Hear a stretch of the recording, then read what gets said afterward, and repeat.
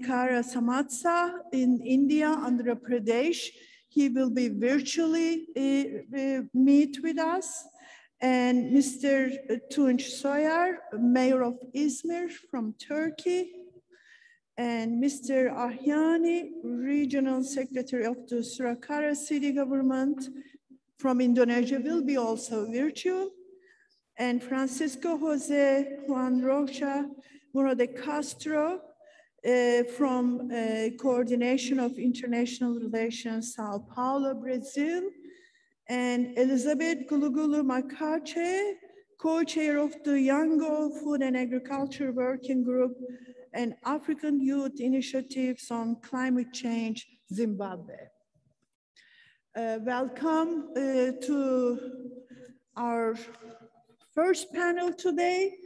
And I am, without going further introduction about our panelists, because I don't want to spend too much time. We are already a little late and we are running very short schedule, not to make you delay for your next events.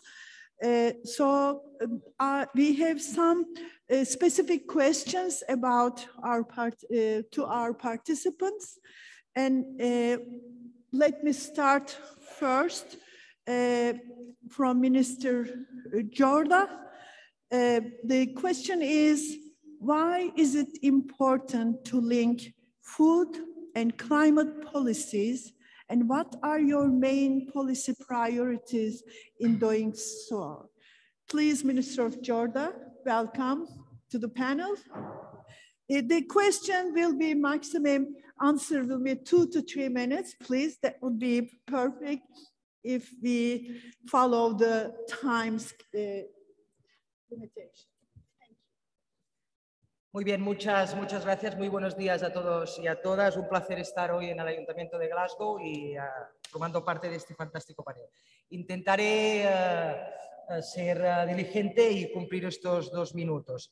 Bueno, sin duda las políticas de acción climática y las agroalimentarias deben planificarse, y no solo planificarse, deben ejecutarse desde una gobernanza compartida entre todos los actores implicados. De hecho, se trata básicamente de poder hacer compatible la producción de alimentos, importantísimo, con la contribución de la mitigación del cambio climático. Y eso debemos llevarlo a cabo nosotros, a nuestro entender, en base a 3 acciones. La primera, la conservación y la mejora de la utilización de los recursos naturales, garantizando también la producción agrícola, evidentemente. La segunda, la protección y la preservación de los recursos naturales de los que depende este sistema alimentario, básicamente suelo, agua, aire, y a través de la reversión, como no puede ser de otra manera, de la pérdida de biodiversidad. Ante la amenaza climática no tenemos muchas alternativas. De hecho, no tenemos otra alternativa que caminar juntos, sin duda. El reto es global y, por tanto, la respuesta también tiene que ser global y transformadora.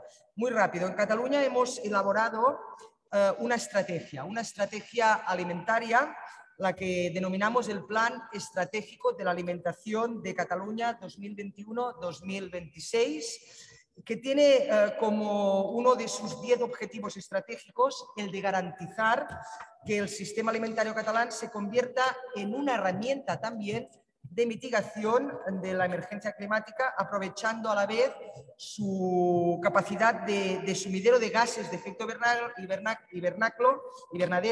y preservar y a la vez restablecer los recursos ecosistémicos de los que depende.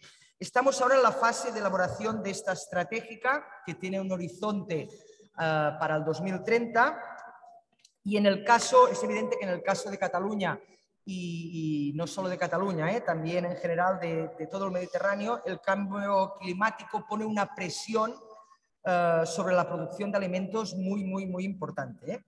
Esto es por diversas causas. Y para nosotros es importantísimo que todos estos alimentos se produzcan y se hagan evidentemente con la calidad que se requiere, y a la vez también preservando evidentemente el cambio climático. Y para último, dejadme decir también que la industria agroalimentaria en nuestro país es responsable también de una parte significativa de los gases de efecto invernadero. Y por lo tanto es imprescindible una mejor detección y un mejor tratamiento también de las dejecciones ganaderas, y también no solo de las dejecciones ganaderas, sino también en este caso, y en esto estamos muy obsesionados, con las energías renovables en los ámbitos rurales. Y acabo diciendo que la consejería que tengo el honor de cabezar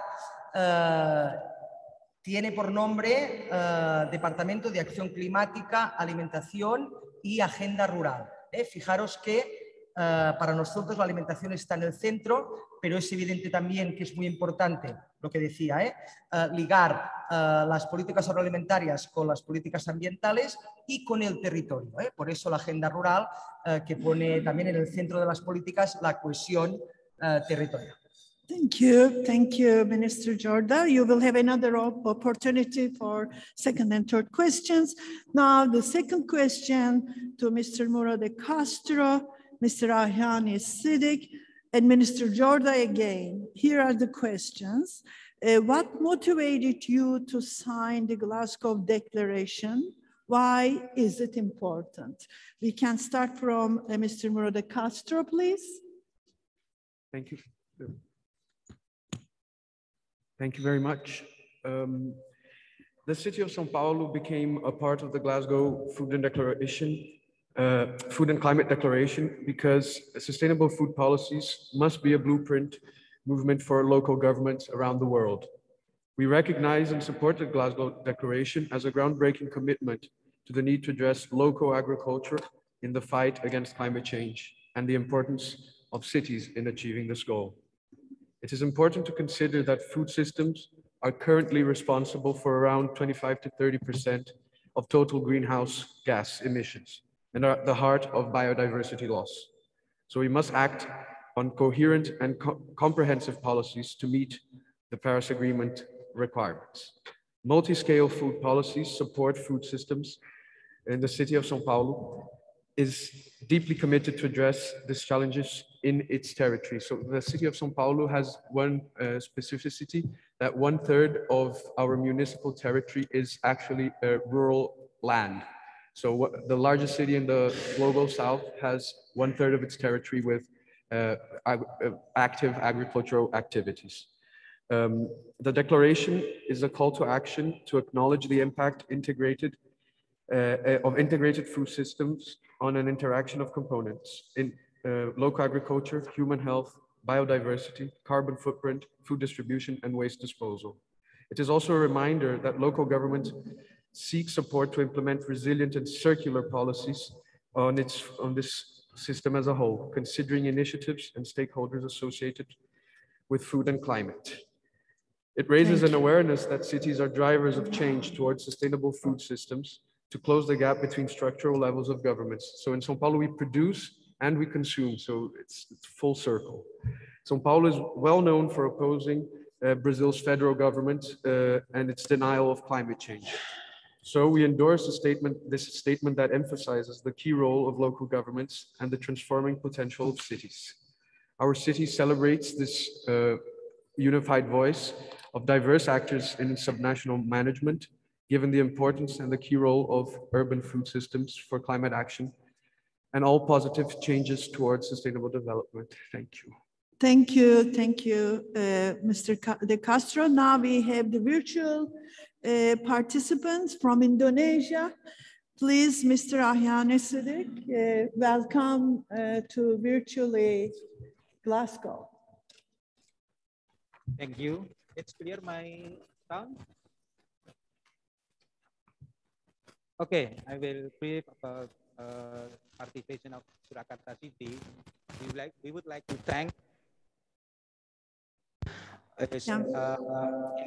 invited in this forum because Surakarta City very interested with climate change and food, how to prepare food for Surakarta city. The motivation of our Glasgow Declaration, because in the line with the characteristic of Surakarta city is very small city, limited open space. There is no natural resource and densely populated, almost 2 million people in 44 square kilometer. This is very dense, more or less about 13,000 per square kilometer at a day. This is very dense, and also it is in touch with economic activity, because our city is become an inner city from the surrounding area that covers about 6 million people. So it is very dense and receive commuters from surrounding region. Also, because in developing and integrating food strategies is one of the tools to cope with climate change. Because in our city we have no natural resource, no any open space, and almost more than 80% area is built up area. Also, because we are also developing the stakeholder awareness to coordinate on food system. Also, this knowledge and experience sharing with other cities from around the world, because in this forum, I think we can learn how the other city from around the world they can manage integrating about how to fulfill food, also collaboration with to face with the adverse of climate change. Second, about the policies from our city government in implementing to reduce the adverse impact of climate change on food system. We have 3 policies. First is regional action plan on food and nutrition. We have 5 pillars. First is improve community nutrition, and then second, increase access to diverse food, improve food quality and safety, and ensure the clean and healthy environment. And the 5th is to improve the coordination of food and nutrition development. Secondly, this about the climate change adaptation on food security.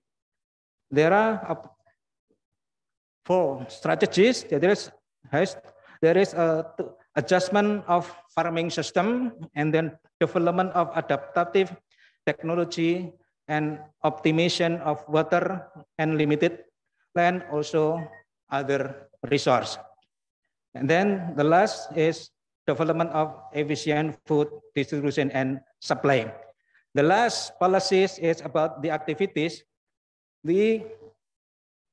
on how to collaborate people, community in our city. We have many group of urban farming farmers. There is more than 64 groups that produce in last year about 1,207 tons about agricultural products and 6,300 tons livestock product, and fishery about 46 tons in last year. This is can manage in how we develop in this group with urban farming system. Also, in the community, we also develop like such as a food sharing. That is, in such area, they produce in different livestock, and then they can change with others. So this can fulfill from each other. Also, this healthy school cafeteria. This is how we try to impose the policy start from the children or from the school. So this is. I have to interrupt you. I'm very sorry. You have other option to speak, but now you are way beyond the 3 minutes. So I have to stop you, and you will come again for another answer. I'm very sorry. Now, can you understand me? Because we are running very late and I don't want to take other speakers' time. So Minister Jorda, please, just 2 minutes, 2 minute for the second question, motivation of Glasgow Declaration.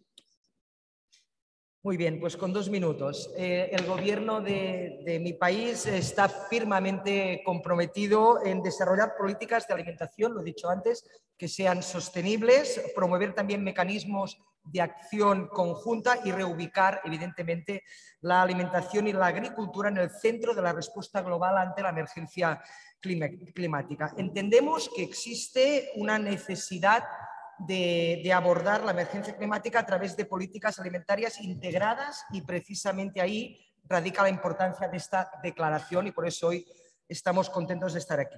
El cambio climático amenaza nuestra capacidad, también es verdad, de conseguir la seguridad alimentaria mundial y a la vez también erradicar la pobreza y obtener un desarrollo que sea sostenible. Por eso tenemos la necesidad también de involucrar a todos los actores clave, que son muchos, del sistema alimentario en la toma de decisiones para la transición sostenible y a la vez también, a nuestro entender, justa.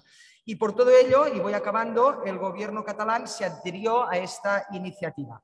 Por estar totalmente alineada con los objetivos de nuestra estrategia alimentaria, el plan estratégico que he explicado antes de la alimentación de Cataluña y, en definitiva, como sociedad, y ahora sí que acabo, tenemos que entender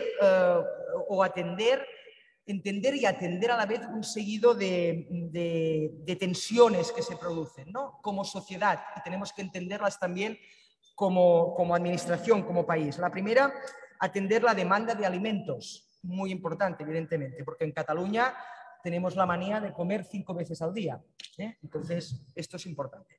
La segunda, la presión sobre los recursos naturales, que no son infinitos. La tercera, el mantenimiento de la capacidad productiva, para nosotros extremadamente clave. 4, los patrones alimenticios o alimentarios, que para nosotros tienen que ser evidentemente saludables. Y, por último, la transición de una política agraria a una política alimentaria, ¿eh? Ahí me gustaría detenerme más minutos, pero entiendo que he agotado el tiempo. ¿Sí? Gracias, muchas gracias. Now the fourth question is, third question, going to virtual again all the way from India, our good friend Vijay Kumar and Mrs. Gulu, which is representative of youth. So question is, what are the challenges and opportunities to connect climate change policies with food system policies? What is missing and sorely needed? Kumar, Vijay is first and the Mrs. Gulu will be the second. Thank you, Hilal. And wonderful to be part of this great panel. I am from Andhra Pradesh, India. Andhra Pradesh is a state with a population of 54 million, and we have 8 million farmers and farm workers. 30% of this 8 million are landless farm workers, most vulnerable in terms of poverty and food security. And of the farmers, 86% farmers are small and marginal farmers. Average holding is 1 hectare. So to answer your question, climate change is definitely seen as a growing threat to food security, but the speed with which it can engulf the food system is still not fully understood. And therefore, the solutions are seen in terms of decreasing emissions, increasing afforestation, the impression is that, we have to somehow adapt to it, and nothing can be done to slow it down or reverse it. But the fact that food system itself is a major cause of the greenhouse gases is still not fully understood. So in Andhra Pradesh, we took up natural farming as a way of improving farmers' livelihoods, as a way of improving food security, and as a way of restoring degraded lands. So we have, come to it in an indirect way. So this, what you're saying, the missing element is the link between the food system as a causative factor in climate change, and the fact that food system can be a major solution. And that is my appeal, because we have now more than 750,000 farmers are enrolled into natural farming, and they are showing that livelihoods can be improved, food security can be improved, and more important, the soil degradation can be arrested. So the question still remains, Hilal, that the connection food system as a causatory factor of climate change is not fully understood. So I really urge the international community to bring this connection very clear, so that countries have a like nationally determined contributions of food system vis-a-vis climate change. Thank you. Elizabeth, it's your turn. 2 minutes, please. Thank you so much. You can definitely rely on young people that they'll be on time. So the problem that we normally face when it comes to agriculture policies and climate-related policies is because most of the times our policies are disintegrated. Remember, if we are talking about climate change, this is a cross-cutting issue. So if we are now coming up with policies, there is need for serious consultation amongst various stakeholders. The Ministry of Environment or Climate cannot decide to come up with a climate change policy and not consult the Ministry of Agriculture or other relevant stakeholders, including women, the business people, young people. They all should be on board. If this does not happen, it leaves gaps. We are talking about food systems. Most continents, most countries, up to now, they do not even have any policies that are addressing to their food systems. This will be very important, considering that COVID-19 last year actually exposed us, and it made us realize that our food systems are not resilient.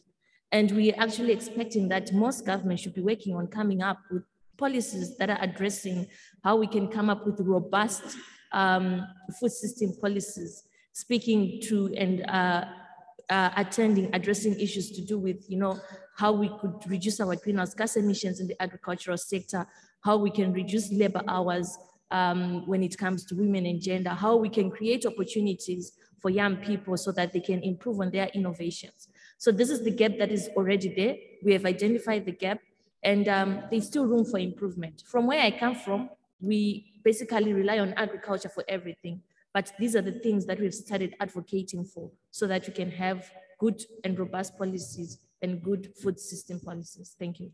Thank you. It was a very strong message for all of us, especially under the COP26. The fourth question, we have several of speakers to answer. I'm starting from Mayor Soyer. The question is, can you tell us about the policies your city, of course, in the city of Izmir, regional, national governments, or other speakers too, is implementing to reduce the adverse impact of climate change on food systems or to create climate resilience? Floor is yours. Thank you. The food system is directly related with the agricultural production. And the climate crisis directly affects the agricultural production, which means it's with the floods, with drought, climate change and the climate crisis affects directly the agricultural processes. Yeah. For this reason, we have to deal with the small scale production most. And the small scale production means the small farmers, the small producers, they have to stay at their villages to continue their production, so that we have to create opportunities to support them and let them continue their production. For this reason, we are saying that another kind of agriculture is possible, which means that supporting the small farmers and let them produce using less water, reduce the irrigation systems and reduce water usage, and let them produce regarding the climate's possibilities, which means we are trying to create a basin planning, which means according to the different priorities and according to the different potentials of the basins, we are trying to change the product design of this basin. And these are in harmony with the rain systems of the region. So they need less water, and we are also promoting them to use new technologies for irrigation, using water less. So this is the basic priority from our point of view. And the second is, we are also fighting with the poverty of those regions, which means we are supporting those small producers, small farmers, from the seed stage until the end consumers, which means it is, from our point of view, agriculture is not only starts with the land and ends there. It is a process which starts with the seed and the transportation, the creating some kind of added value to the product, logistics, branding, even exporting, are all those process consist this process. So we are supporting this producer from every stage, and we are trying to give some kind of guarantee from the municipal side. If they cannot sell their products, our municipality gives a guarantee to buy them, or to produce what we support in production scale. So basically, I have to, I may stop here to say that there are two main streams from our agricultural processes. First, to let them produce products in harmony with the climate, and support those small producers to stand on their land villages. Land. Thank you, thank you. And Mr. Ahyani Siddiq, please, you can answer also the same question, but please stay in 2 minutes. Okay, thank you. This is about city government policies of how to cope with the adverse of climate change. I think in our city, it is similar with other cities. We are using the main rule. We use a spatial planning. In the spatial planning, we require every development in this city area. It should use the requirement that this should be in line with the goals of the environment, also how to fulfill the livestock. Is it also in line with the objective of the resilient city to mitigate in disaster?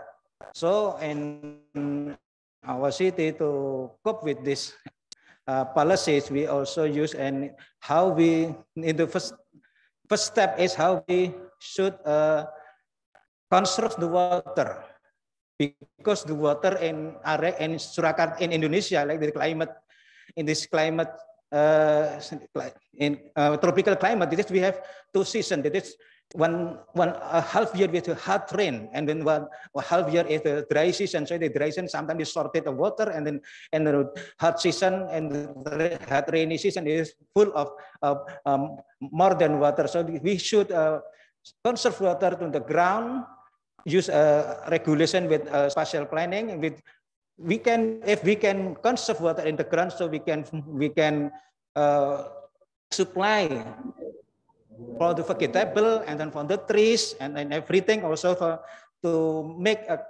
microclimate in Surakarta more better. I say this is the main policy in Surakarta in how to face the aspect of climate change. We use mainly is how to conserve the water on the ground. We build in a requirement. We build many places with shallow, deep well, also well, in objective to maintain the water to be absorbed in the water and will be used at the dry season. And it is useful to fulfill the need of urban farming in many groups in Surakarta city. I think this is the main policies in our city. Thank you. Thank you. Minister Jorda, same question, climate change and food systems.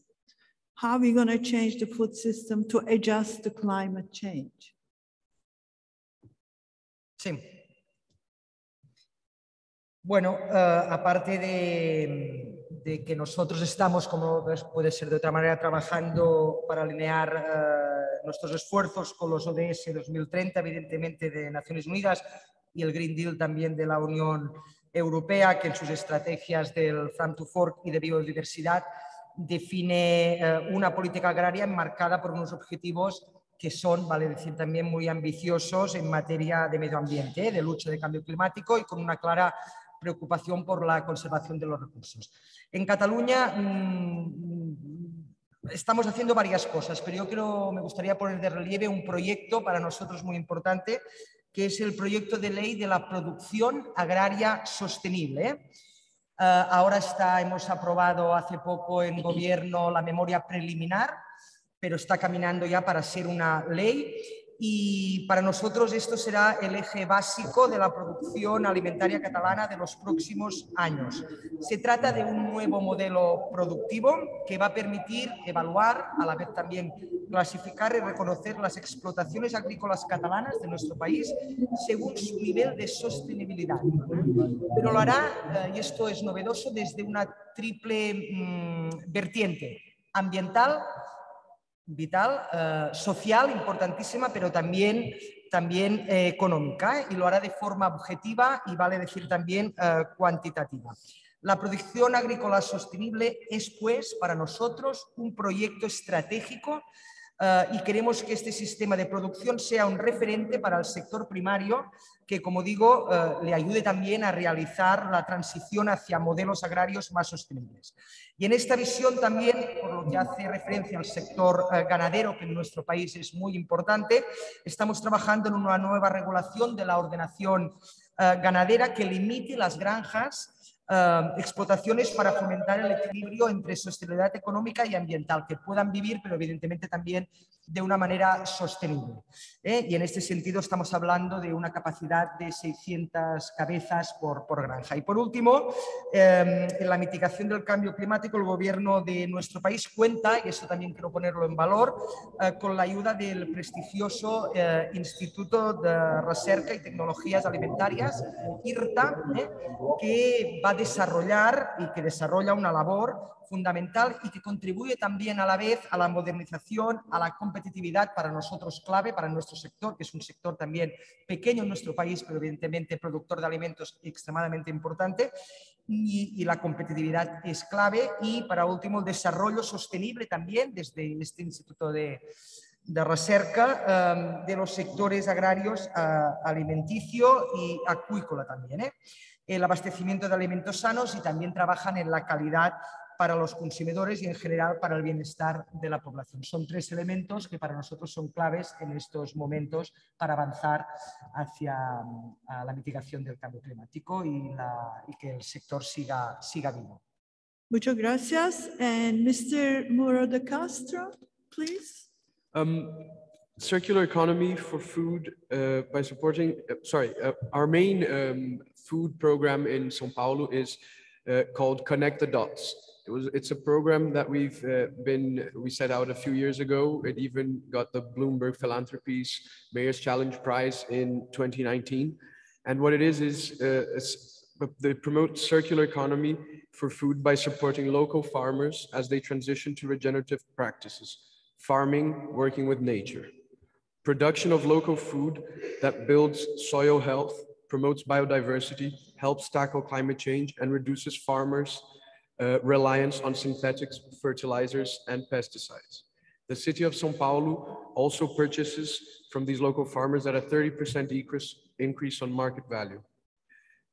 Integrated food systems can strengthen the regional economy by ensuring that these items are supplied by these local farmers, and peri-urban growers are met by local demand. So as I said in my first intervention, the south of our city, of our municipality, is covered by rural land, and it's also the poorest sector in the whole of the city.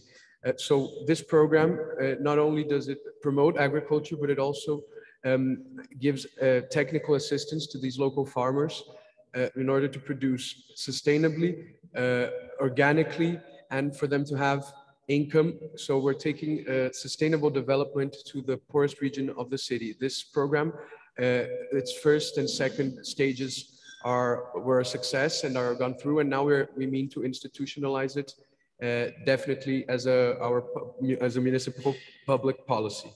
The production and distribution chains can create or maintain local jobs in cultivation, harvesting, packaging, retailing processes, which contributes to the economically led option for these individuals to stay in environmentally protected areas of the city.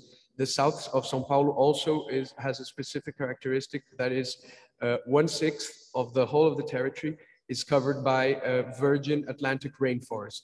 So never touched, it's pristine.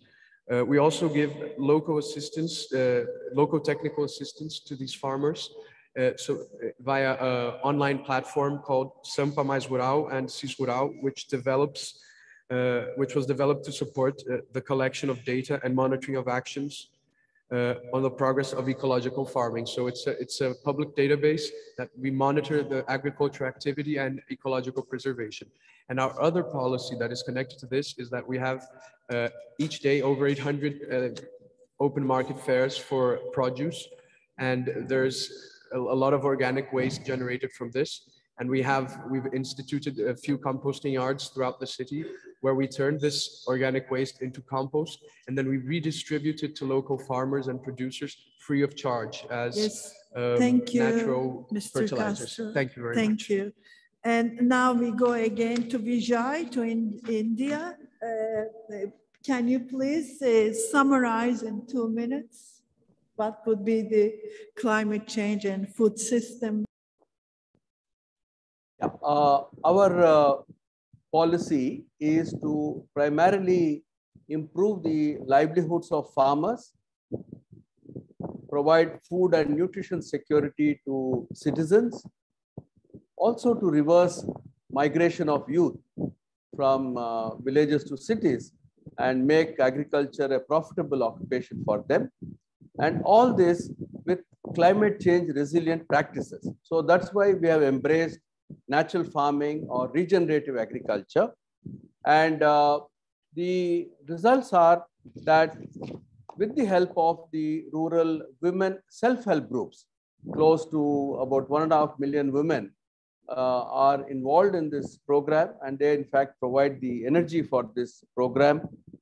So this program that we are implementing is a holistic solution to farmers' livelihoods, because we are seeing that their incomes are going up, costs have come down, they're using less water, their soil is improving, biodiversity is improving. At the same time, they are more resilient to droughts and floods. So the regenerative agriculture that we are taking forward through women's self-help groups and champion farmers is producing very beneficial results for the farmers. At the same time, the consumers are getting good quality food. But most important is we are seeing biodiversity returning. We are seeing the soil, water improving. So the vision of our government is, can we take this to all the farmers and farm workers in the state? And that is the vision we are working on. And we're also in the drought prone areas. How can regenerative agriculture help farmers there to be resilient to droughts and also be able to produce better food even in spite of very low rainfall? So I'll stop here. Thank you. Thank you. And this question is just for Ms. Glugulu. What are the key messages of young people on food systems and climate, and how can cities, regional and national governments better listen to and include the voice of youth? Because you already mentioned the importance. Now you should ask them what to do to include you. Thank you so much for the question. Food systems are not only about equality, but they are also about equity. We need to come up with an inclusive approach whereby we put everyone on board, including those with disabilities. So if we are coming up with all these policies, we need to make sure that we are using an inclusive approach. We need to make sure that as we are coming up with sustainable or working on coming up with sustainable food systems, a food system is not sustainable if it's in violation of our environment. So as long as we are practicing our agriculture, as long as we are working on improving our produce and we're using a lot of chemicals, we're using fertilizers, that food system per se is not sustainable. Because number one, it starts from the soil. If we violate the laws of nature by putting different kinds of chemicals in our soils, it also means that even the quality of our foods is not healthy and it's not sustainable. So this is what we call upon. When it comes to access to water, I mean, on the panel, someone was talking about, how they are addressing water challenges. Precision agriculture is very, very important to practice. We need to make sure that we are reducing food waste. Food waste also plays a role in greenhouse gas emissions. Prior, and after that, all those should be addressed. So as a call to young people, a call from young people, basically what you are saying is, for us to come up with sustainable food systems, there's also the need of financial flows to support and upscale even farmers that are working on transitioning. We have farmers that have been practicing their agriculture not in a more sustainable way, but are willing to transition in a more sustainable way, maybe using and paying particular attention to agroecological practices. Those resources should be available. Those resources should be easily accessible, because having resources available and them being accessible, these are two different things. So all those stumbling blocks should be removed. And yeah, I think that's all I can Thank say. you. Thank you, Ms. Kulugulu. It was a very good answer, and we should really think about it. This question for Mayor Soyer. We already mentioned the importance of the climate change of smallholder farmers. What policies are implemented for vulnerable groups to be resilient against climate change in relation to access to affordable food? This time, the resilience part of the society, not only smallholder farmers, but all the poverty policies in relation to climate change. I would like to mention two projects. Yeah. One is people groceries, something like supermarkets, but not a supermarket. Yeah. They can only sell the producers' cooperatives products. Mm-hmm. So without the intermediaries, they produce, and as the municipality, we give some kind of logistic support, and they bring their products, and we sell only the cooperatives' products. This is also something good for the citizens, which they can receive, they can buy healthy and affordable and fair products. The second project is local farmers markets, which means this is an open air market, and we give also logistic support to the producers. They bring their products, we give their stands, and we give their whatever they need to market their products, and they sell it to the citizens, again without any kind of intermediaries. Which those two projects give a kind of self-confidence to the producers, and they directly find market for their products. And it's also good for the citizens because they may buy with an affordable price, very variety of different products. So those two small projects change their attitudes, and they try to produce more and different products. These are two small projects, but affect their daily lives. And also, of course, healthy food, which is accessible and affordable, which is very important thing. In big cities, there are the problems. Now we are a little running late, but we have a final question for all panelists. You have maximum 1 minute. So what is your vision? That's an important. I cannot really make my vision in 1 minute, but I want you from your vision for reaching 2050, first 2030, because sustainable development goals, and then 2050, what will be the vision for the food system? What needs to be in place? I'm starting from Mrs. Gulugulu, and we go like that. You have 1 minute. Thank you so much.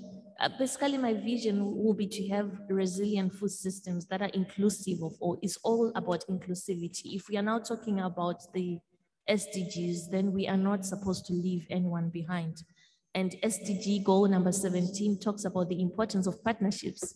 So if we're saying we want them to be inclusive, we also should make sure that we also consider, consider partnering with different stakeholders, the private sector, the NGOs, the young people, the women, the government, so that we can come up with resilient food systems. Thank you. Minister, this is your... En 50 segundos, a ver si es posible. Desde el gobierno de Cataluña, pues no definimos mucho. De hecho, lo que queremos, lo que tenemos claro es que luchamos para tener un sistema agroalimentario catalán sostenible, transformador y sobre todo bastante circular. Queremos también, lo entendemos, que atienda bien a la mitigación y a la adaptación de la emergencia climática, pero también que preserve y de alguna manera restablezca también los recursos sobre los que depende el sistema alimentario. Esto es clave. Y también queremos que sea dinámico y sobre todo que genere valor. También lo queremos propio. El modelo catalán agroalimentario lo tenemos muy claro, es el modelo familiar y pequeño, que evidentemente tiene que seguir, digamos, avanzando al lado de otro modelo que también existe, evidentemente. Pero decía que lo queremos propio y arraigado al territorio, que garantice sobre todo la cohesión territorial y también el arraigo a las poblaciones rurales de nuestro país, así como, y acabo, que refuerce la autoestima alimentaria también en nuestro país. Thank you. Mayor Soyer, what is your vision for 2050? First of all, as I mentioned, we are looking for another kind of agriculture, which supports the small-scale production.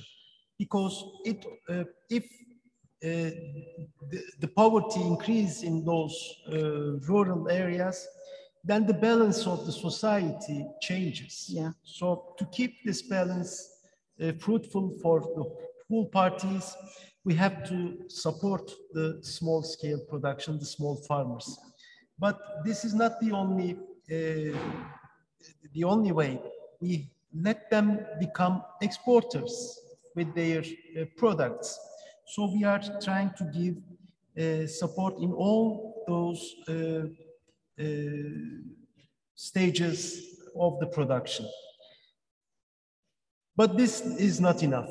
We have to be in solidarity with the other organizations, such as the Chamber of Commerce of the region, the Commodity Exchange, the industrial chambers. But this is also not enough. We have to be in contact with the NGOs of the international NGOs, which shows us way, for example, the IPES-Food, the Slow Food Organization, because all those problems which are created from the climate crisis should be solved in solidarity and hand in hand. By the way, I would like to invite all the Terra Madre organization in September next year, which we will be the host in Izmir, and we will let the world gastronomy meet each other and show each other and inspire each other for the methods of production and the ways of producing products in harmony with climate. Thank you. Thank you. Thank you for the open invitation. Hopefully we will see all together in next September in Izmir, the beautiful city. And please, Mr. De Sousa, De Castro. São Paulo's vision for 2050 and 2030 is that agricultural systems can continue to thrive and we can produce more food without cutting another single tree. This is the vision of São Paulo for its own territory, but also for Brazil. Brazil is a major agricultural producer, and with increased precision farming, with intensive farming, we can continue to produce and produce even more without deforestation. This is specifically important for São Paulo because, as I said, our rural region is, half of it is covered by native Atlantic rainforest. So this is very important for us. And we're working with our agricultural small farmers, like in Izmir and Catalonia, to teach them via technical assistance and also education. We've got a university for environmental protection and promotion of peace, which also educates people in São Paulo to produce and produce conscientiously and protect the environment. So this is what we feel, and I hope everyone agrees, is what we need to have in place definitely by 2030 and start to get the results in 2050. Thank you. Mr. Kumar, right now, your vision for 2030 and 2050. Thank you. I believe that transformation of food system is critical for reversing climate change. And this can be done primarily by the farmers, women, essentially in our country, small and marginal farmers, indigenous communities, and youth.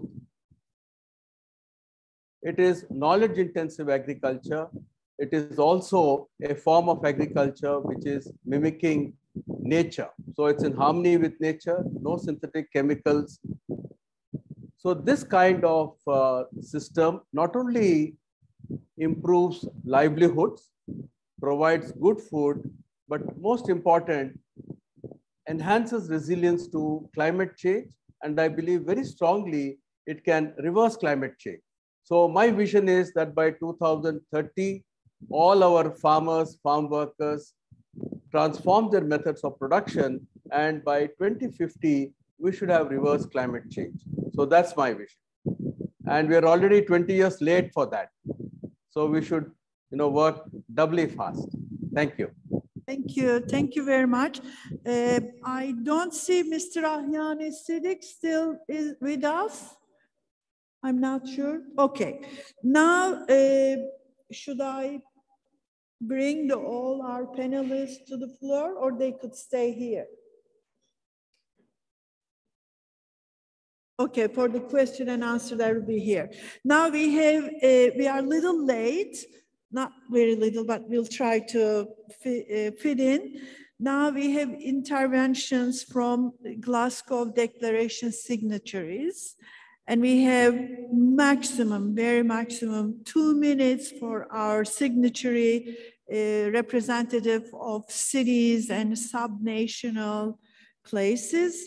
The first one in my list will be virtual Audrey Pulvar, Deputy Mayor of Paris.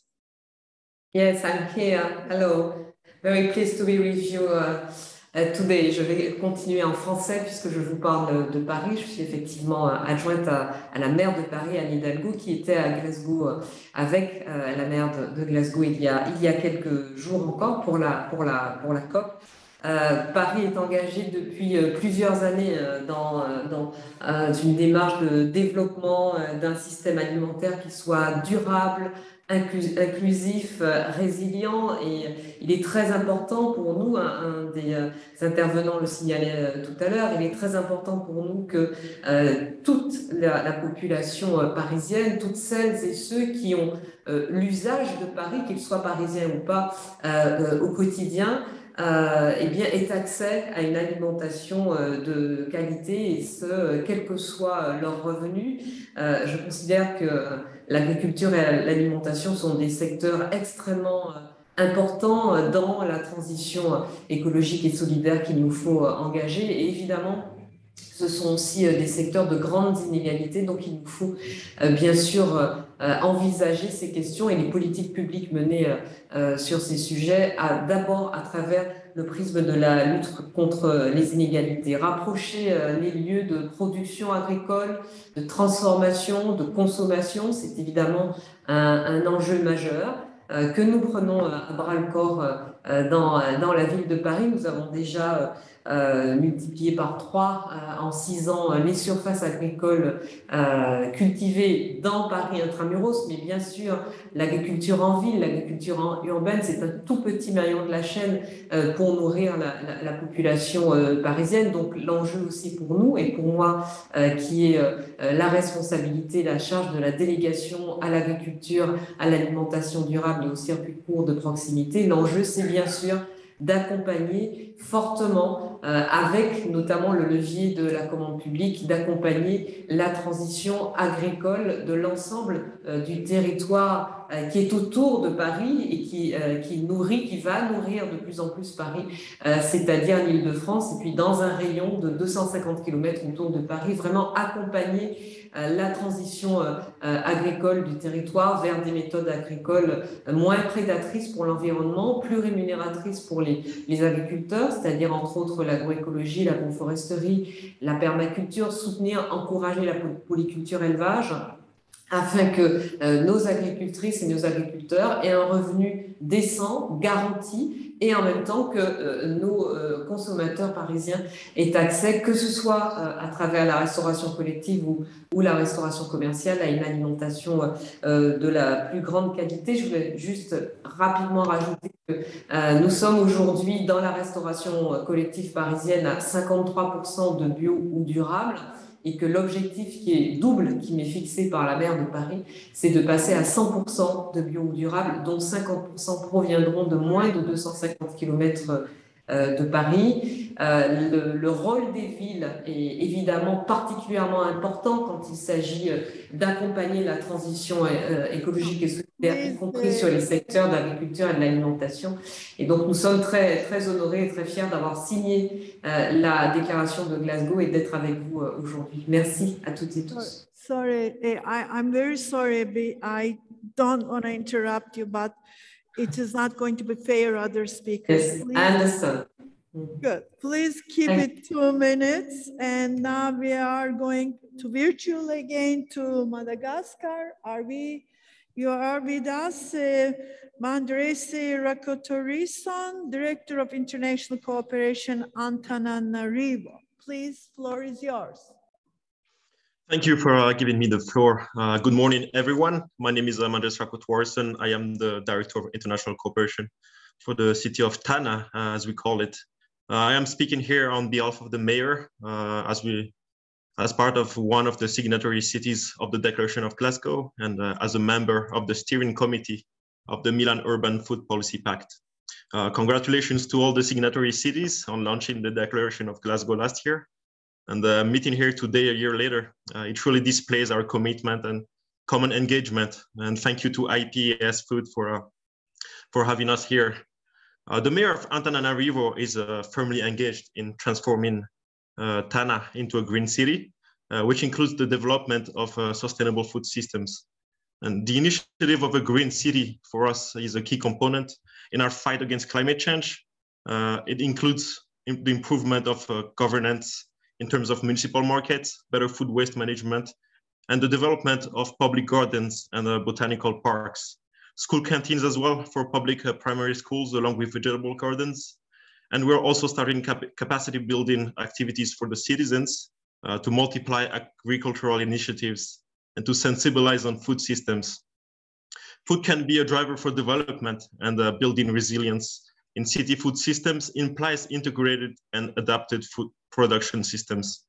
And the resilience approach is so necessary to ensure consistency of actions and to create synergy between actors and create multiple response mechanisms. The Declaration of Glasgow represents for us a major platform to advocate for a better implication of local authorities in discussions and in the decision-taking process regarding the development of food and alimentary policies with international, national, and regional bodies, as the work to achieve the sustainable development goals directly implies us, local authorities. Thank you. Thank you very much. Now we have in person the presentation from Marseille. Please, Jean-Charles Lardic, the floor is yours. Thanks. Mesdames et messieurs, j'interviens au nom du maire de Marseille, M. Benoît Payan, et de Mme Aïcha Sif, en charge de l'alimentation durable, qui était son adjointe, qui était à Barcelone il y a 15 jours. Je remercie tout d'abord les municipalités de Milan, de Barcelone, de Glasgow, qui nous ont encouragés depuis 5 ans à nous mobiliser autour de l'alimentation durable. Pour nous, la transition alimentaire croise toutes nos politiques territoriales. Elle est au cœur d'un projet de transformation sociétale qui garantira la résilience de nos territoires et de nos sociétés avec la participation de tous les citoyens.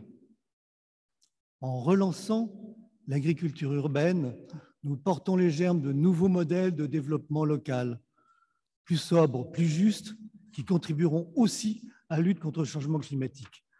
Nous sommes ici pour témoigner de cette conviction auprès des États trop focalisés sur une vision technologique, énergétique, au point d'avoir oublié d'inscrire l'alimentation dans leur feuille de route la plupart du temps,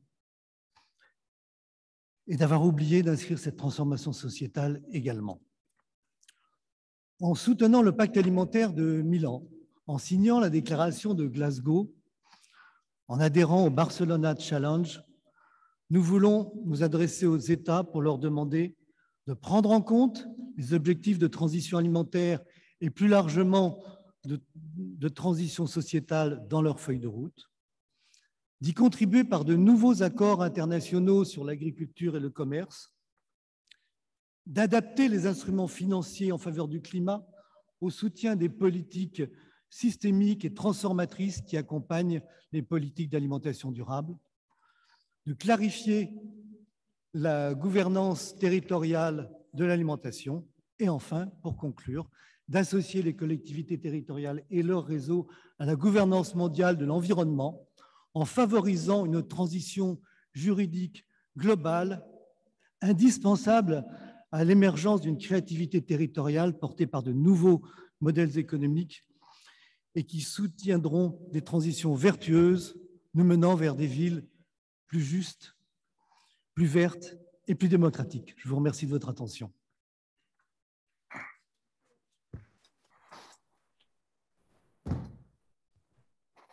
Thank you very much, Marseille. Now we have another mayor, deputy mayor, Gilles Perrol, Mohan Sarto from France, virtual. Welcome to our meeting. Bonjour, merci de votre invitation. Depuis 10 ans, à Montsartou, les enfants des écoles et des crèches mangent 100% bio. Et même depuis 2 ans, les enfants du collège nous ont rejoints grâce à la demande des enfants. Ce qui fait de Montsartou la seule ville de France où l'on mange 100% bio de 0 à 15 ans. Et on sait que c'est bon pour leur santé et pour le climat. Quand on demande à des élus pourquoi ils ne servent pas plus de bio à leur cantine, ils nous répondent souvent que c'est trop cher. À Montsartou, nous avons montré que l'on est passé à la cantine 100% bio à budget constant en diminuant de 80% le gaspillage alimentaire et en servant 2 repas végétariens chaque semaine. Ces 2 actions cumulées offrent une opportunité de diminuer de 30% le coût de revient d'un repas, ce qui permet de financer l'achat de produits bio de meilleure qualité. Ainsi, grâce au triptyque vertueux bio, diminution du gaspillage alimentaire et diversification des sources de protéines, les enfants bénéficient d'une alimentation favorable à l'environnement et à la lutte contre le réchauffement climatique. Les élus opposent aussi au développement du bio un deuxième frein, qui est le manque d'approvisionnement local. Là encore, Montsartou a eu une solution en créant une ferme municipale où 3 agriculteurs salariés de la commune produisent 96% des légumes bio que mangent les enfants à la cantine, mais aussi en triplant les surfaces agricoles et en aidant les agriculteurs en bio à s'installer sur la commune. Pour lutter contre le réchauffement climatique, relocaliser l'agriculture n'est pas suffisant. Il faut l'associer à des pratiques biologiques et agroécologiques pour avoir un effet positif sur l'environnement et le réchauffement climatique. Je voudrais vous adresser 3 vœux. Le premier, c'est que l'agriculture locale est une réponse insuffisante si elle n'est pas associée à des modes de pratique agricoles, biologiques et agrologiques. C'est pourquoi le terme alimentation durable doit être mieux défini pour être sûr qu'il réponde aux enjeux climatiques. Cette définition partagée pourrait servir de base aux différents textes réglementaires et notamment à la politique agricole commune en Europe. Le deuxième vœu, c'est que on voit que les COP prennent des engagements, mais les collectivités territoriales que nous sommes, mettons-nous en œuvre des actions concrètes. C'est pourquoi les gouvernements doivent plus nous soutenir dans l'innovation que nous menons sur nos territoires, dans les actions et dans le partage des réussites. Et le troisième vœu, pour conclure, c'est que les gouvernements doivent aussi faire évoluer les règles qui bloquent le changement. C'est pourquoi Montsartou propose la mise en place d'une exception alimentaire dans le Code des marchés publics pour faciliter l'achat public auprès des producteurs locaux. Je vous remercie. Now we have Councillor Ms. Asher Craig from Bristol. She'll be virtually with us also. Thank you for the opportunity to contribute to this incredibly important event today. Bristol is one of the leading food cities in the United Kingdom that firmly believes in the importance of action to tackle the climate emergency through sustainable integrated food policy, and we join the call on national governments to share our ambition. As a city, we have been working towards a healthy and sustainable food system for over a decade, including being awarded Silver Food Sustainability status in 2016. But our declarations in 2018 of a climate emergency and in 2020 of an ecological emergency formalized the integration of our food and climate policies through the resulting strategies, including a number of key food targets. Bristol is working together with city partners from across a huge range of public, private, voluntary and third sector partners. We call this the One City approach. Together we share an aim to make Bristol a fair, healthy and sustainable city, which is never more important than now with the challenges we collectively face. Through our One City approach, the city collectively agreed that we should prioritize our ambition to make Bristol's food system better for our people, our city and the planet. Collectively, we called this Bristol Going for Gold, which the City Council coordinated along with partners, Bristol Food Network, Bristol Green Capital Partnership and Resources Future. In June of this year, we were delighted to be awarded the prestigious status of Gold Sustainable Food City. Bristol is the only second city in the UK to achieve such an award from the Independent Sustainable Food Places. Bristol's political will, combined with our partnership of stakeholders, was a key part of our success in winning gold. Our application focused on the themes of reducing food waste, supporting community action, growing Bristol's good food movement, fostering a resilient local food economy, increasing urban food growing, eating better and promoting food equality.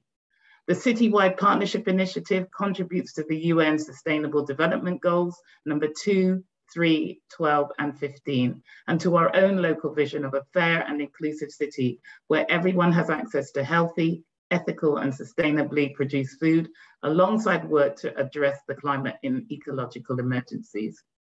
We now want to go further, to build on what we have achieved so far, and as we recover from the impacts of COVID, to help achieve a decade of transformation through food to 2030. This includes working together with our city partners and our citizens to develop our food equality strategy and action plan so that everyone in our city has reliable access to nutritious and affordable food, and that the people growing and producing our food receive a fair income. We also welcome the work towards the National Food Strategy in the United Kingdom, the independent review of food systems setting out how diets will need to change over the next decade to help the government's targets on health, climate and nature. And we hope that this will continue with the recommendation for a good food bill to help drive wider action as part of a multilateral approach. In Bristol, leadership on food policy is decentralized and priorities are aligned vertically and horizontally across the city, from the mayor and councillors to all community stakeholders. Bristol looks forward to learning from and sharing its experience in this regard with other Glasgow Declaration signatory cities. Thank you. Thank you so much for good words. And now we have in-person participation. Mayor Gorka Urtaran from Basque Country, please come to the floor. Thank you.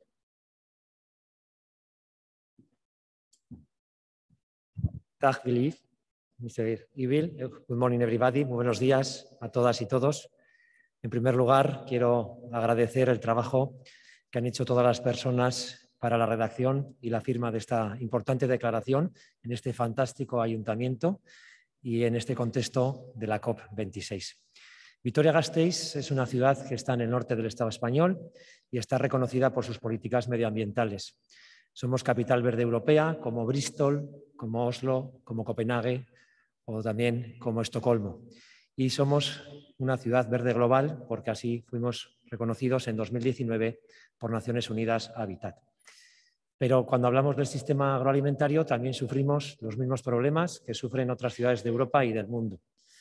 La falta de relevo generacional, la pérdida de la producción hortícola, frutal y el concentrar toda la producción en el cereal, en nuestro caso, colocándolo en los mercados nacionales o internacionales, está generando una política muy diferente a lo que debe ser una política de consumo local y sostenible. Vitoria destina prácticamente la tercera parte de su superficie al cultivo y eso aproximadamente supone 2 veces lo que ocupa el lago Ness aquí en Escocia. Además, la crisis de la COVID-19 nos ha demostrado que no podemos generar esta huella de carbono que genera el actual sistema con un 25-30% de las emisiones procedentes del sistema agroalimentario y que la crisis de los suministros no puede afectar a la alimentación. Por eso es muy importante la firma de hoy. And last but not least, I would like to share with all of you a message.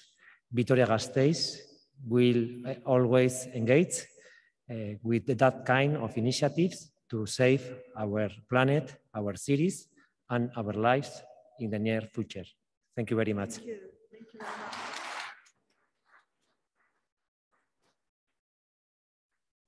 Now we are going back again, I think virtual. This is from Lyon, our participants, Gauthier Chaput, Deputy Mayor in charge of local food and food safety in Lyon. Floor is yours.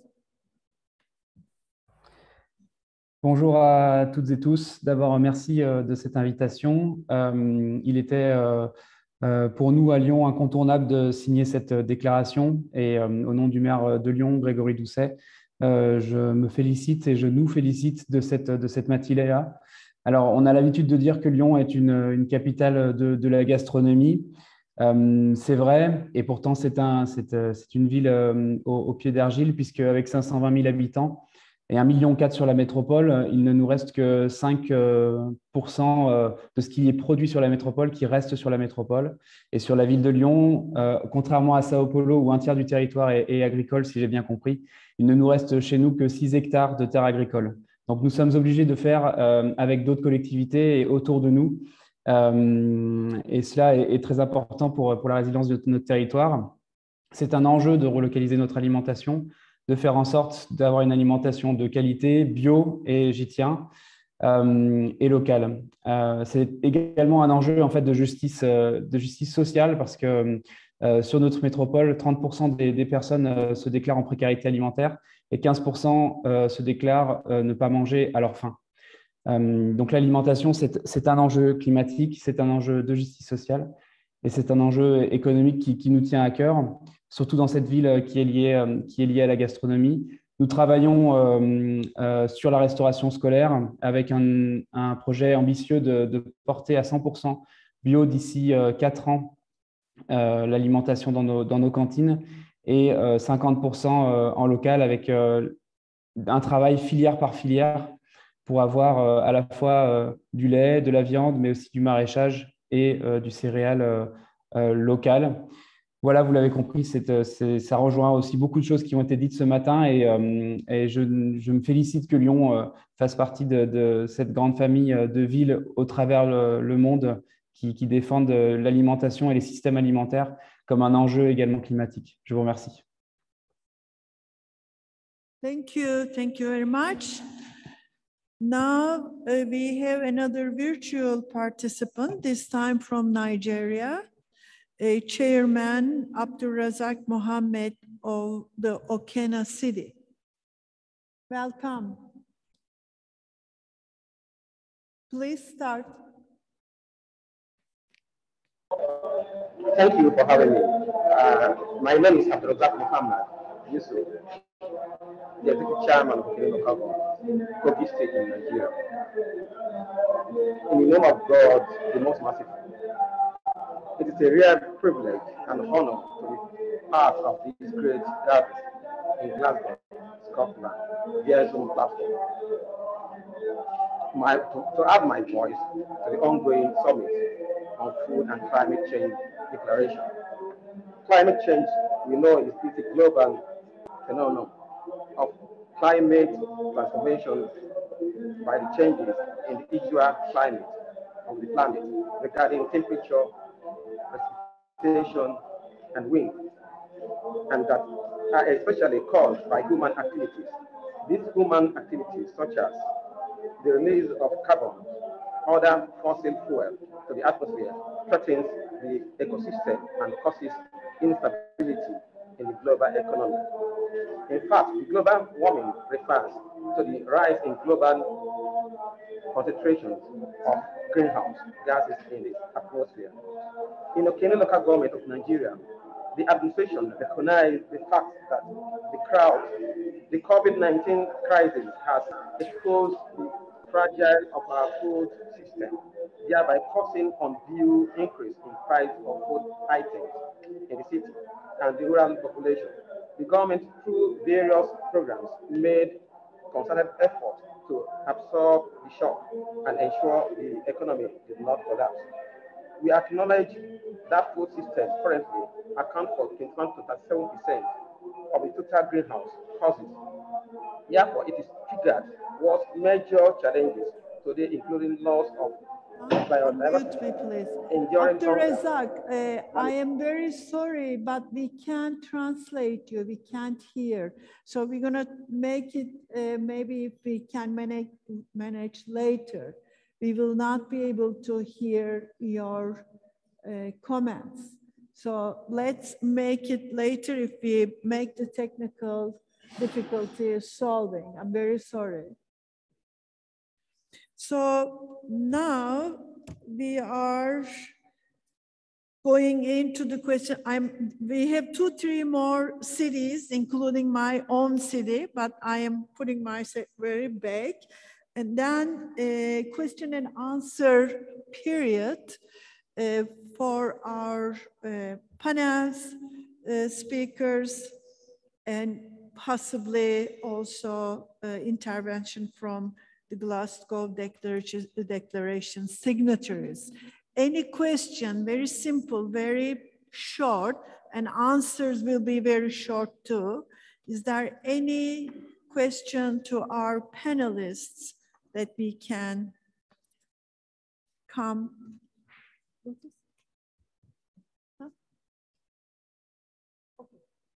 Okay, maybe it is better not to put the question answer period right now, because our concluding speech very important for us to Ms. Shona Robinson is here, and he's going to give us a concluding speech. Something wrong? Huh?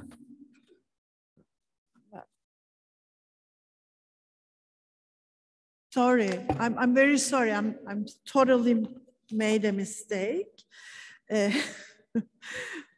Councillor Claire Susan Aitken, leader of Glasgow City, which we are here because of her support of declaration and her leadership of the Glasgow City Council that made city food plan, and they are hosting us here.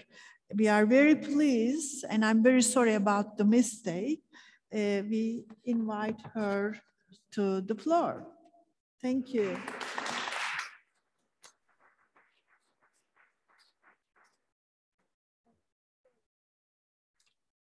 Good morning, everyone. It's a pleasure to be here. And first of all, can I apologise for this belated welcome? It obviously would ordinarily come at the beginning of your session, but I was at a meeting this morning in Glasgow Caledonian University of the World Health Organization on climate change as a determinant of health. And of course, food is the point where climate change and health perhaps really come together. So it's appropriate, I think, that we've linked from wider health issues into food as we come here. So it's my very great pleasure and honour to welcome you to Glasgow, the proud host city of COP26, but even more perhaps the name that is given to the Glasgow Food and Climate Declaration. And we're very proud that that declaration, which will of course have an impact and a life far longer than just the 12 days of these climate negotiations, will bear the name of our city. And that is one of the legacies for Glasgow that we have been very proud to be part of shaping, and hope to continue to partner and shape over the years ahead.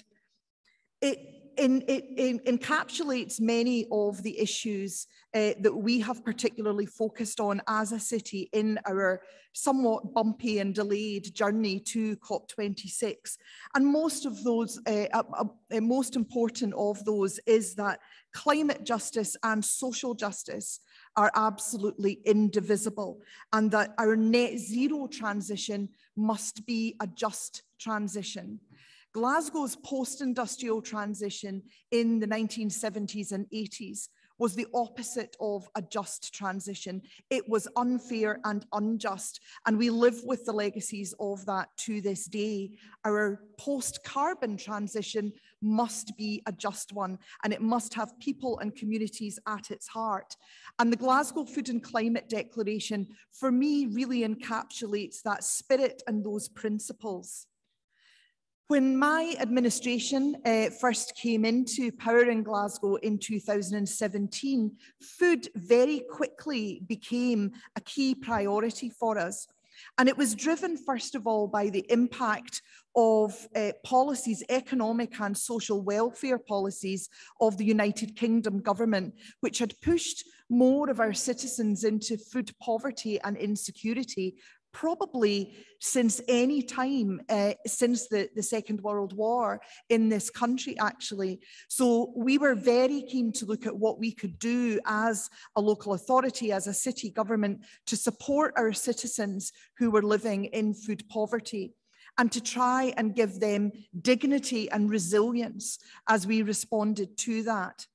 But the more we worked on the issue of food in the city, the more we realised how closely it was linked to climate change and to the climate emergency. And the more it became part and parcel of our wider work to address the climate emergency in the city and to build a truly sustainable Glasgow for the future, and indeed to become a net zero city by 2030.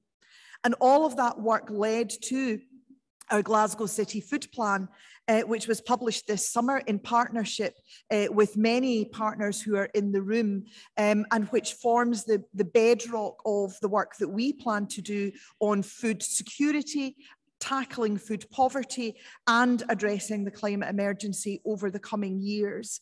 Its principles are about being local, about being sustainable, about being community-led. It is helping us to reclaim much of the vacant and derelict land in the city, which is the most visible legacy and one of the most visible urban blights that was left from that unjust legacy of deindustrialization 40 years ago. And it has dignity and resilience and security for our communities absolutely at its heart. The other thing that is so resonant for me about the Glasgow Food and Climate Declaration is what this host city zone that we have been holding in, and we're very proud to host in our subtle and understated city chambers here over the period of COP, what the host city zone is all about. And it is about action delivered by subnational and non-state actors. And that is where the real action is. It is being delivered by regions, by states, by cities, by municipalities, by civil society, by communities. That is where the real climate action is being delivered. It's been delivered before now. It will continue to be delivered regardless of what happens at those global negotiations just a mile from here, and without permission from those national leaders. It is local governments and the citizens that they represent who have been leading real action on climate change and who will continue to do so in the months and years ahead. And that is also very much encapsulated in the Glasgow Food and Climate Declaration. It is about local action to deliver both local and global solutions for sustainability and for food resilience for people all across the world. A shift from a world where too many people don't know where their next meal is coming from, where too many people live with the threat not only of hunger, but of starvation and famine on a daily basis. If we are to have a truly just transition to a post-carbon world, and if COP26 is to deliver that, then that must be at the heart of it, giving people some confidence and some surety in the future that food, the very stuff of life, will be something that they can rely on just as we move towards addressing the loss and damage that the poorest people in the world are facing from the climate emergency right now. So everything that's being discussed here today, I think it couldn't be more pertinent, couldn't be more important to the overall themes and the overall outcomes that we want to achieve from COP26. Thank you very much for coming. I know those of you who have travelled internationally and from cities around the world, and I would like to extend a particular welcome to my fellow city and local government leaders who have come from around the world. I know that some of you may well have had challenging journeys to get here. So I'm very grateful to you for joining us here in Glasgow. I apologise for the weather that we have for the big climate march today. It is climate change in action. It is underlining the reasons why we're all here. I hope that you have a warm sweater and something waterproof with you if you're planning to take part in the climate march at any point. I'll be heading off shortly to join colleagues and to take part in that march. And hopefully the world leaders will see us in numbers and will respond to our shared voice on what we need them to deliver for the future of humanity and for the future of our planet. Thank you for being here and welcome to Glasgow.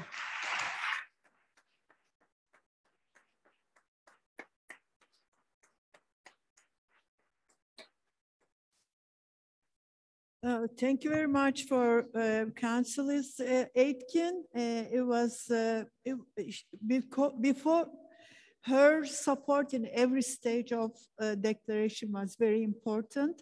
We all felt that, all the signatories of the declaration. So we are very grateful to come to the point, and we would like to go to COP27 with your support and encouragement that making even network is much bigger. Now I am going back again our network cities, and in my list there is one, Brighton and Hove. I am not sure in person or virtual. Please, floor is yours.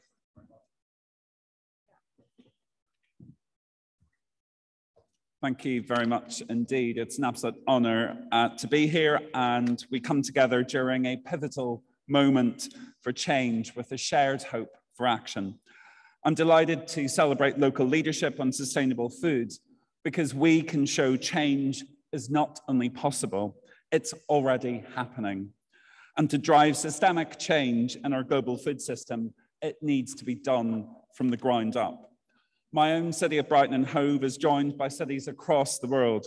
And while we look to world leaders for action on the climate crisis, as we've all heard today, in fact, really tackling climate breakdown and inequality is happening at a local level. Local governments are responding to this crisis in a way that, if mirrored on the national and international stage, would see us in a much stronger position to avert climate breakdown. Everyday local cities are leading the way and resetting the balance through positive action. It's our work on food systems that is getting to the very heart of inequality, addressing the health of our communities, creating the kind of future we all want to see secured over the Clyde at COP26. And it's because we're harnessing the passion, the power, the creativity of our own communities. I'm accompanied here today by the fantastic Brighton and Hove Food Partnership, which works with us to halt the devastation of food poverty, bring dignity back to our communities, and restore our relationship with food to tackle our carbon emissions. Brighton and Hove was the first city in the UK to win Gold Sustainable Food, reflecting our trailblazing approach, while the city can lay claim to some outstanding achievements, particularly in the face of the pandemic. At the height of the first lockdown, our emergency food network supported 3,200 adults and 1,300 children with food parcels. Bringing together charities, local authorities, businesses, and community groups, we are tackling some of the biggest issues. And just last week, our council initiated another round of support for local food banks and community centres. This is about supporting those isolating from COVID and working with our Black, Asian, minority ethnic communities to reach those in need as well. The Council also now has employed a dedicated food policy official to drive this agenda through all of our work. The work in the city shows we can transition from the supermarket, logistics, and storage giants dominating and having a negative effect on our health and our environment, and instead surplus food charities and farmers, alongside donations from local businesses and residents, can ensure that even those in low-income households have access to fresh local food within their budget. The city also has more than 70 community gardens and orchards, helping people connect with nature and get outdoors. Local chefs lead community cookery classes, while local planning rules establish space for food growing to eat local and eat well. The Glasgow Declaration reminds us, therefore, that food is at the very heart of our relationship with nature. Without a diverse, bountiful environment, already fragile food supplies will fail us in ways scientists have warned will be disastrous. If we are to truly see change at COP26, we need world leaders to listen, to transform land use, to cap emissions from food and farming, and to realize that the solution of so many of our problems lies in support for local communities. And this is so important, as we all know, because a whole third of toxic carbon emissions are from food production, farming, logistics. Brighton Hove is proud to be part of this conversation, to keep trying to lead the action, to work with everyone here to create a sustainable food system. We come together through the Glasgow Declaration to drive down emissions, to create healthier cities and a fairer planet for us all. Thank you very much.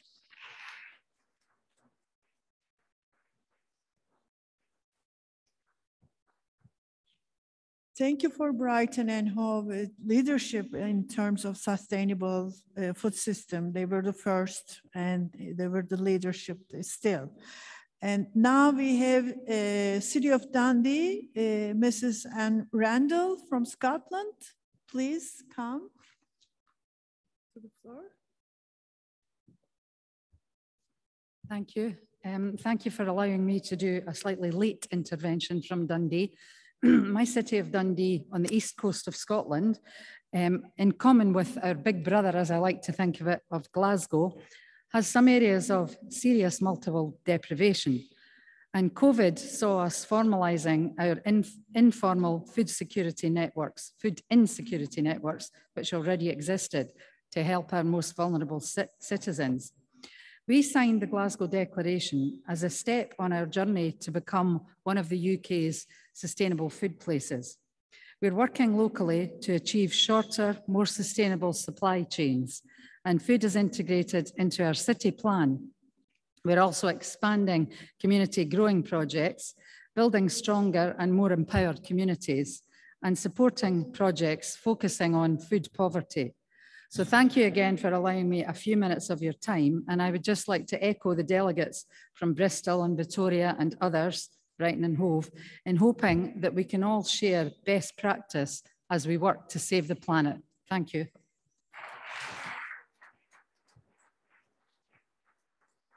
Thank you, Ms. Randall.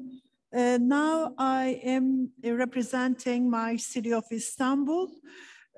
We are one of the early signatories of the declaration. And this declaration really helped us internally how to make much more active, how to be more active in relation to climate change and food security system. That is a very clear impact of the declaration that you can see in Istanbul. We prepared the food policy paper for the Istanbul municipality, and the principles are completely followed by the Glasgow Declaration and Milan City Pact.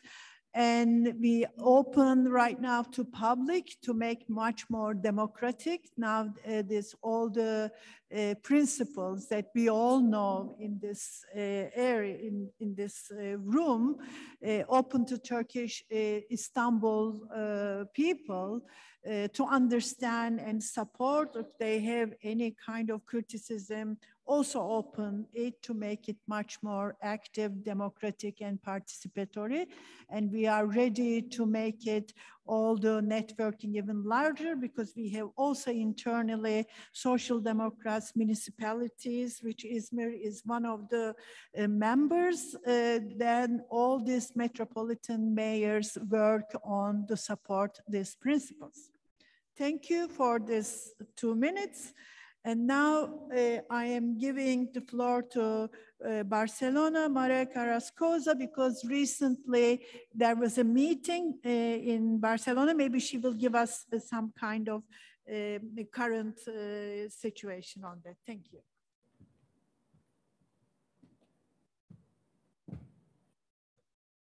Thank you very much, and good morning to everyone. I am going to present you in 1 minute the Barcelona Challenge for Good Food and Climate, which has been the political outcome, as Hilda, she was saying, of the 7th Global Forum of the Milan Pact that was held 2 weeks ago from the 19th to the 21st of October in Barcelona, and where more than 100 cities participate, more than 600 participants were there virtually and on site. And as I said, this has been the political outcome, because the theme of the 7th Global Forum was developing resilient food systems to tackle the climate emergency.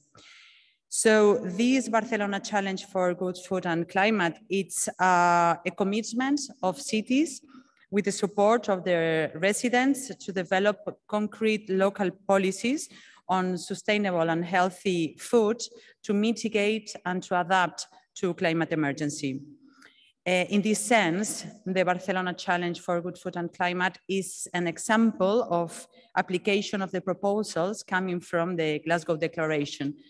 It's like a child of the Glasgow Declaration. This Barcelona Challenge is based on the C40 Good Food Cities Declaration, and it uses the framework for action of the Milan Pact. So in this sense, the reduction of food waste, the shift to planetary health diets, and the agroecological transition from the production and distribution perspectives are as main pillars of this proposal of the Barcelona Challenge. The challenge is promoted by, of course, the Barcelona City Council, but also the Spanish City Food Network, Red de Ciudades por la Agroecología, the Milan Pact, C40, Sustainable Food Places in the UK, and Terres en Ville in France. The Barcelona Challenge also proposes as an innovative tool to help cities to assess the order of magnitude of the benefits of implementing food policies to tackle climate emergency in terms of GHG reduction, but also economic return and other socio-ecological benefits. You can see all of this information in the website that it's already available. As I said before, the Barcelona Challenge was launched the 21st of October in the 7th Global Forum of the Milan Pact by a core group of cities that are pioneers in their food policies for climate action. So it was 14 cities from 10 countries from the 5 continents. So, and some of them are here: Antananarivo, Ouagadougou, Quilimane, Bogotá, Belo Horizonte, Rosario, Milan, Barcelona, of course, Glasgow, Birmingham, Lyon, Marseille, Kazan, and some more. And now this Barcelona Challenge is open for signatories until March 2022. So we invite you, cities from all around the world, especially those that have signed the Glasgow Declaration, to join the Barcelona Challenge, and to use it to strengthen, visibilize, and communicate your food policies for climate action. Thank you very much.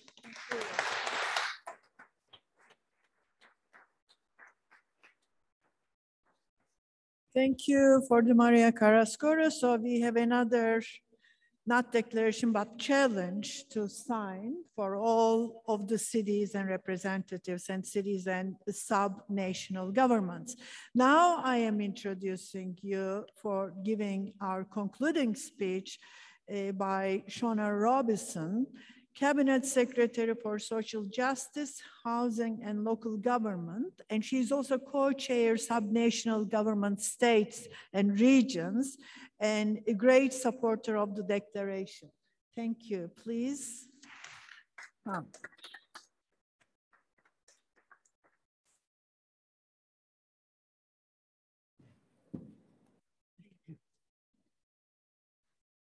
Well, thank you, Hilal, for that introduction, and can I say for your excellent moderating this morning at today's event, and to all the wonderful panelists and presenters who have made this morning's session so interesting and insightful.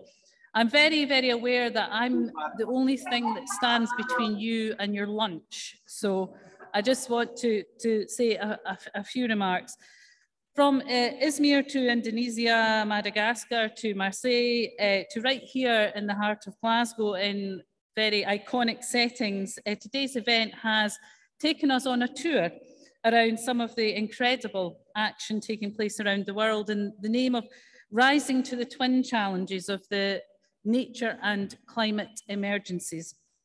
Our landscapes may look different and we might enjoy different types of food, but we all face unique challenges and opportunities in mobilising our respective governments and populations to act on climate change.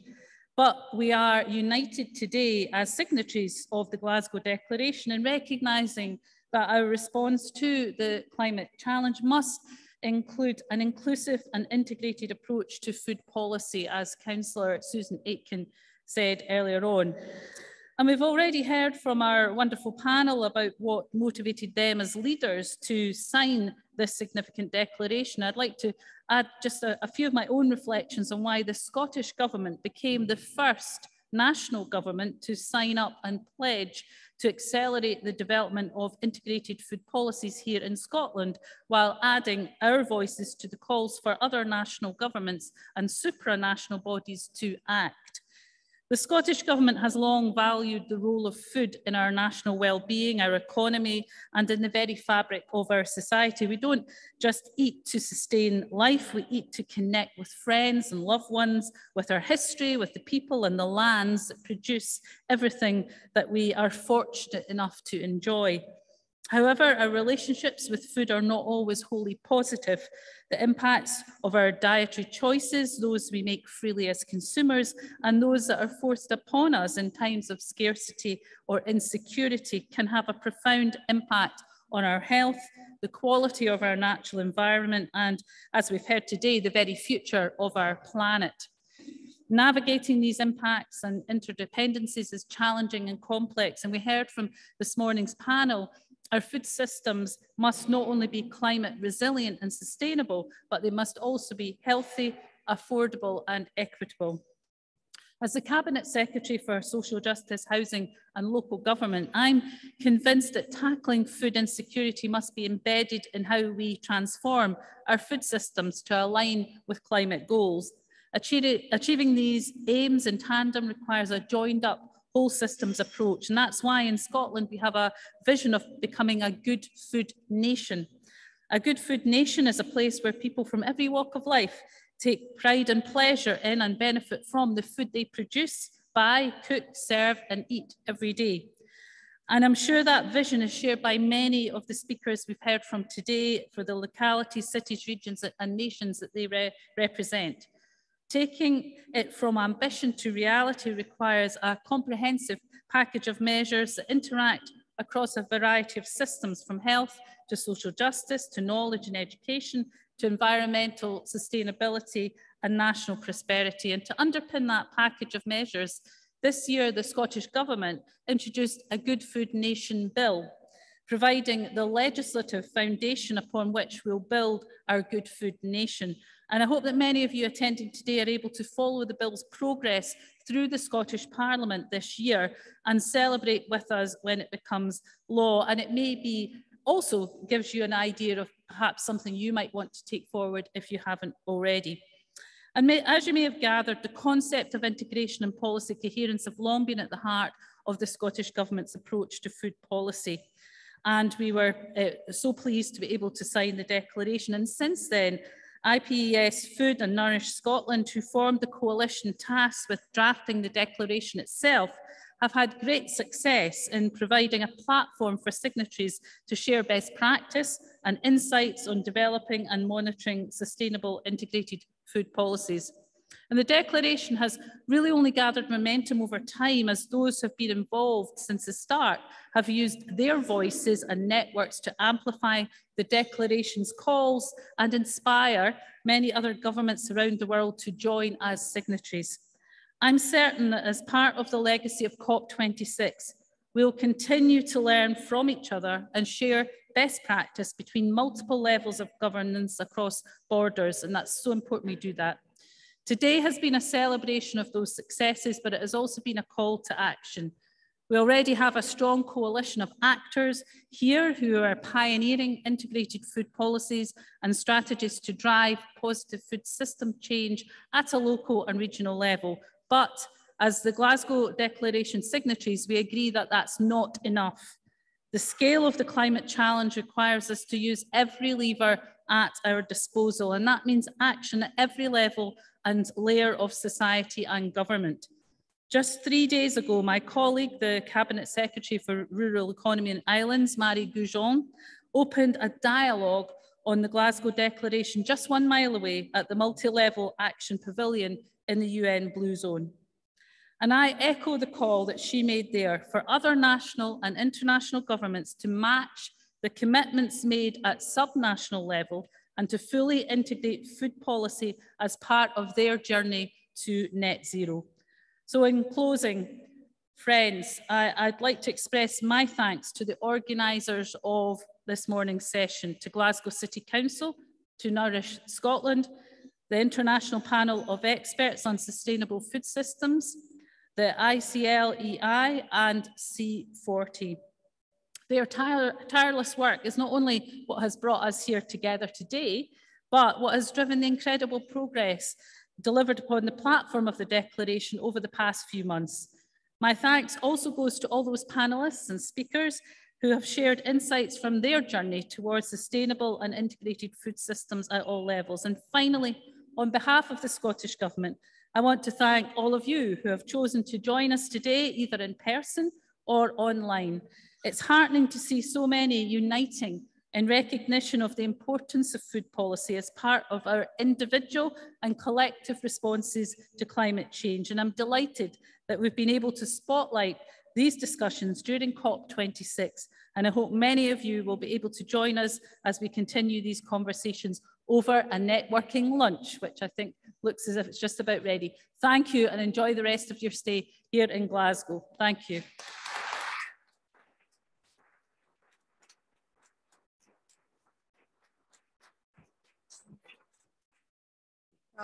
Thank you very much, Cabinet Secretary Ms. Shona Robinson. We should celebrate and congratulate Government of Scotland, 2 reasons. The one is the Good Food Nation Bill, when it becomes law, will be the first subnational region or hopefully country in Europe to accepting right to food officially in their land. That's a very, very important. We have been working 2-3 years on that. Hopefully it will be sometime soon. And the second one, the cabinet is a majority are women members. This is also, I think, maybe only in Europe or maybe one of the European cabinets that is. So I'm very much proud of the government and all the governments suggested. Thank you.